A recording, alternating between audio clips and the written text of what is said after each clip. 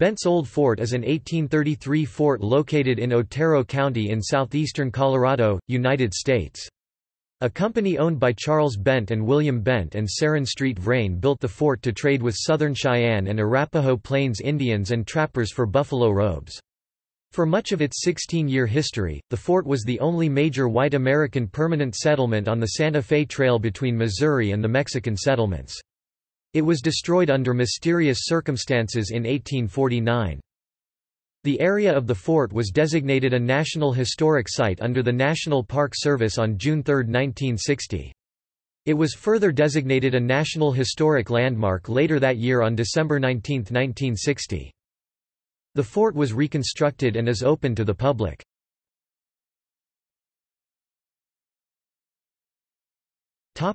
History. The adobe fort quickly became the center of the Bent, St. Vrain Company's expanding trade empire, which included Fort St. Vrain to the north and Fort Adobe to the south, along with company stores in New Mexico at Taos and Santa Fe. The primary trade was with the Southern Cheyenne and Arapaho Indians for buffalo robes. From 1833 to 1849, the fort was a stopping point along the Santa Fe Trail.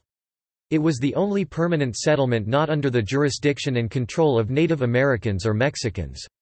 The U.S. Army, explorers, and other travelers stopped at the fort to replenish supplies, such as water and food, and perform needed maintenance to their wagons. The American frontiersman Kit Carson was employed as a hunter by the Bent brothers in 1841, and regularly visited the fort. Likewise, the explorer John C. Fremont used the fort as both a staging area and a replenishment junction, for his expeditions. During the Mexican–American War in 1846, the fort became a staging area for Colonel Stephen Watts Kearny's Army of the West. Ralph Emerson Twitchell makes the following statement: Bent's fort is described as having been a structure built of adobe bricks. It was 180 feet long and 135 feet wide. The walls were 15 feet in height and 4 feet thick, and it was the strongest post at that time west of Ft. Leavenworth. The construction of this fort was commenced in 1828 at a point on the Arkansas somewhere between the present cities of Pueblo and Canyon City, having been disadvantageously located. 4 years were required in which to complete the structure. On the northwest and southeast corners were hexagonal bastions, in which were mounted a number of cannon. The walls of the fort served as walls of the rooms, all of which faced inwardly on a court or plaza. The walls were loopholed for musketry, and the entrance was through large wooden gates of very heavy timbers.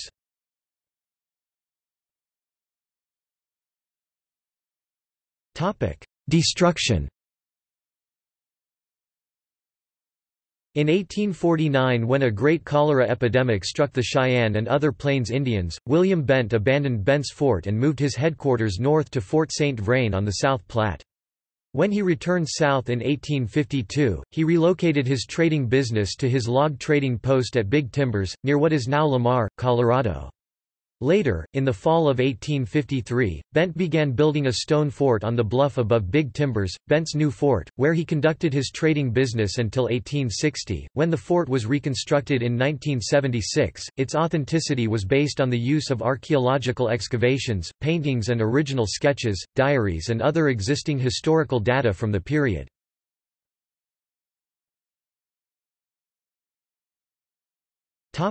In popular culture.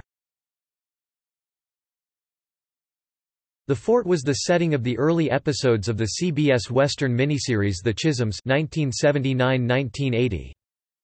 In George MacDonald Fraser's 1982 novel, Flashman and the Redskins, the anti-hero Flashman is present at the destruction of Bent's Fort. Bent's Fort is featured briefly in Larry McMurtry's 1985 Pulitzer Prize-winning novel Lonesome Dove, as well as in the 1989 Emmy Award-winning 4-part TV miniseries adapted from the book.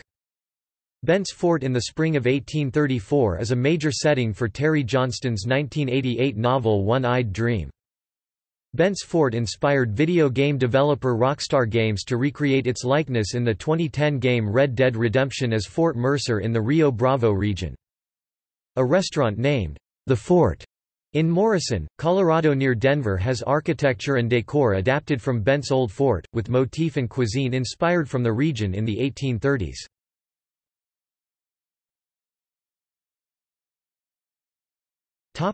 Gallery.